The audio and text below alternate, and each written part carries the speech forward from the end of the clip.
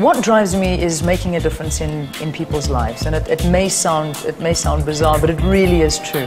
When you work on such a powerful program such as Morning Live, it has such an influence on people's lives, and the correspondence you get from people really motivates me and inspires me every single morning, when it doesn't matter what it is. If people are having a good day and you can somehow put a smile on their face or give them a little bit of hope. I cannot tell you that it's easy looking gorgeous, especially waking up at that time of the morning. But one thing I do say to people is that you just imagine having a hairdresser and a makeup artist in your bathroom every time you wake up. You know what I'm saying? Where can you go wrong? You can't go wrong. And having said that, I mean, you are up at least 2 hours before I'm on air at 6 o'clock. So I've got those 2 hours to wake up. But funnily enough, sometimes I wake up at 8 o'clock in the morning, and that's not good, because I've already presented a 2-hour show.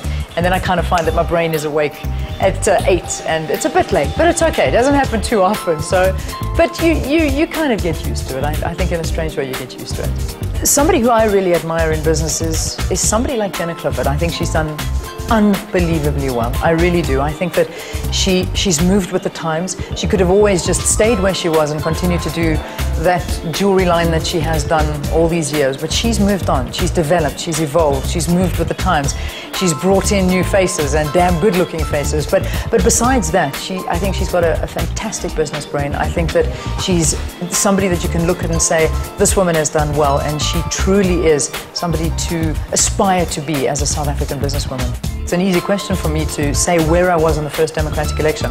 The first Democratic election was the first election I was able to vote as well, because that was me turning of age to vote. And I remember I was standing with the lady who used to work for us. Her name was Emily, and she was like my second mother. I mean, she really was. She would pick me up from nursery school, and she was with us from nursery school all the way up to high school. And I loved this woman. And I remember standing with her in the queue at the place that we were meant to be voting. And it was the most special moment, because it was the first time I was voting, and it was the first time she was voting. But my goodness, she was about 50, 60 years old, and I could just see, and she had the most beautiful eyes. She had these eyes that were almost blue, and she actually had tears in them. And I will never forget that for as long as I live, to know what it felt like for her to be voting. And it was amazing, and it's something that has stuck with me. And to ever for anybody to go through oppression again, it's a sin. And it's wonderful to see people being free in a country. I think if you don't vote, you are stupid. I'm going to be as blatant and as blunt as that.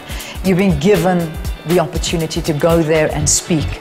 I have no respect for people that do not vote and sit back in their chairs and complain and sit and talk about the fact that, oh, but the education is bad and the crime is out of control and there is no housing and there is no this and there is no that, so I'm not going to vote. Does that really help? That doesn't help. Get out there, use your democratic right to vote. There are so many parties on that ballot. You can vote for who you want to. If you want to vote for the ruling party, do it. But if you want to see a change, vote for change. You have the voice to make a difference in this country. We can learn from other countries like America. We saw it happen. We all sat there with tears in our eyes watching Barack Obama becoming the president of the United States when they've been going through very, very bad times. We can have change in this country too if you want to see that. But I do not respect people who don't go and voice. It doesn't matter what the outcome is. There's a lot of hard work to do in this country. It really is. And you always find over the election time that a lot of promises are made, and you'll see every political leader standing up and promising the world. Will they deliver? I don't know. That's the problem. We haven't seen too much delivery so far, and we've seen a lot of suffering of individuals.